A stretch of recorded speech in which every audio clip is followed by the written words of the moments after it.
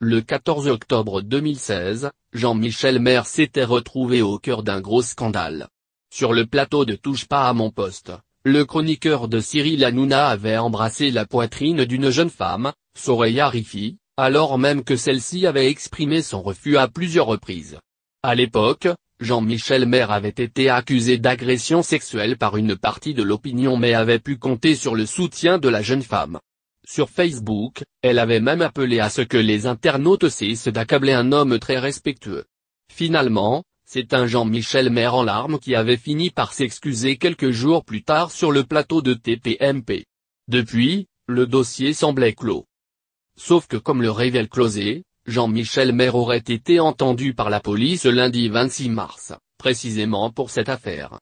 Toujours victime d'insultes et de moqueries sur les réseaux sociaux à cause de ce baiser volé, Soraya Riffi aurait fini par décider de porter plainte en janvier dernier, soit plus d'un an après les faits.